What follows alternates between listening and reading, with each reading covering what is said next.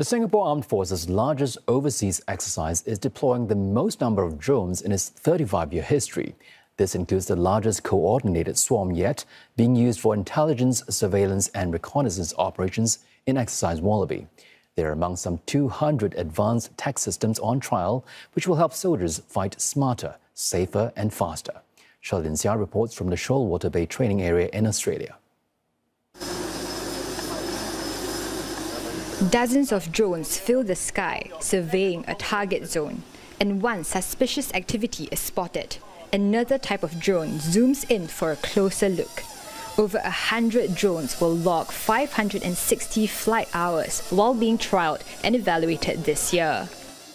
For the first time ever, Exercise Wallaby will also feature what's called a mothership drone. There's this bigger set over here that's able to run for a few hours at one go and also launch smaller drones like the one I have in my hand to do surveillance closer to the ground. It's also able to swap out for different camera types to survey at whichever angles needed.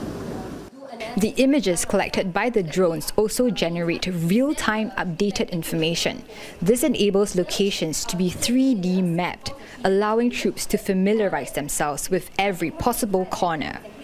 The Army is moving towards drones because we want to protect the lives of our soldiers, which are our most important assets.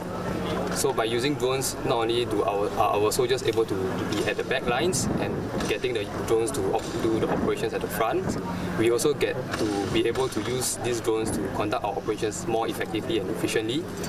One operator can handle up to 200 drones. New AI algorithms also make it easier to detect and identify targets. Engineers from the Defence Science and Technology Agency are also on hand to make updates on the spot. Our priority is to develop technologies that meet the SAF evolving operational needs, focusing on areas like soldier-friendly usability, interoperability across systems, and resilience under contested conditions. We are also addressing real challenges such as intermittent and disrupted communications, slow information flow, high cognitive load on operators so that the troops can make faster, better decisions and coordinate more effectively.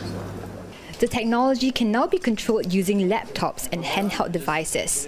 Next, the SAF is exploring mobile phone compatibility through a collaboration with local gaming company Razer.